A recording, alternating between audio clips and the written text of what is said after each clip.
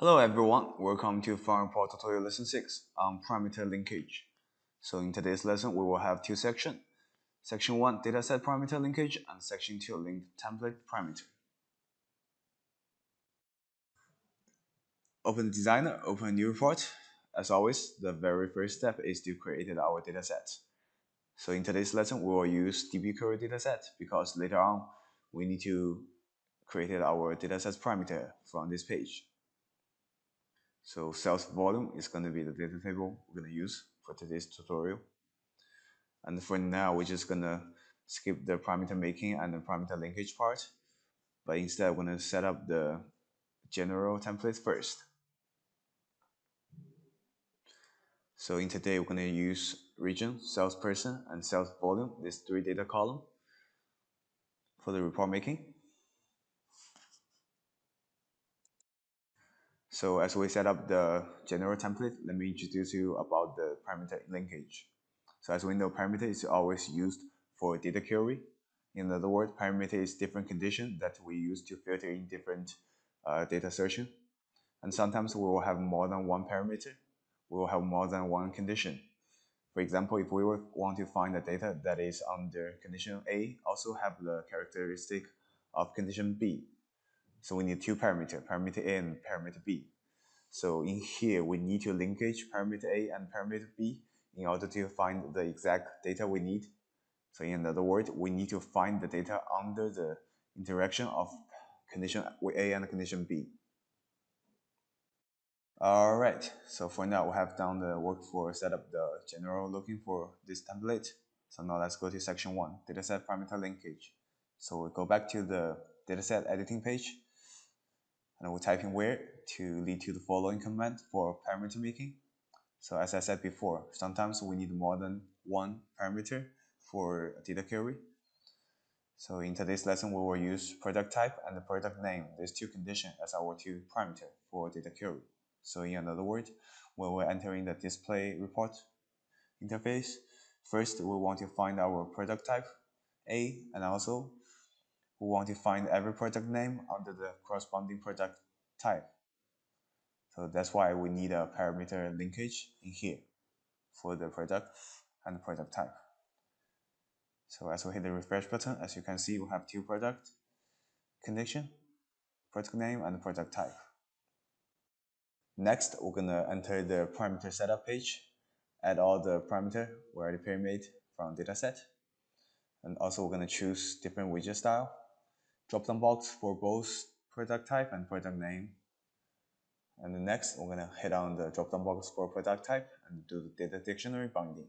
So here's the point: we can't bind the parameter product type directly to DS1 because in the actual data query page, we want to search for every product type, and if we bind from DS1, the system will ask us which data type we want to find. So instead, we want to show every product type. So in here, we're going to create another data set. Select data product type from sales volume. So in this way, when we do the binding, the drop-down box will show every product type from this table. Okay, so now we do the binding. Choose from data query, and the data set we're going to choose is DS1. DS2, sorry about that. Okay, so that's binding for product type. So next, we're going to bind our parameter product to the corresponding data table, product. So same reason, we're going to use a new data set for the binding. So in here, we're going to select every product from sales volume.